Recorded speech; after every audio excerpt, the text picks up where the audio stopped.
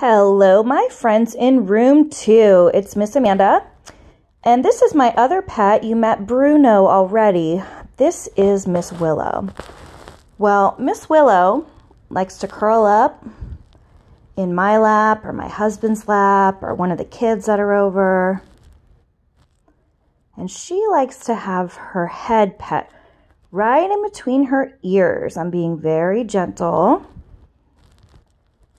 And Willow actually will fall asleep right in our lap after we give her some gentle head rubs. So I just want to make sure all of my friends are taking their naps.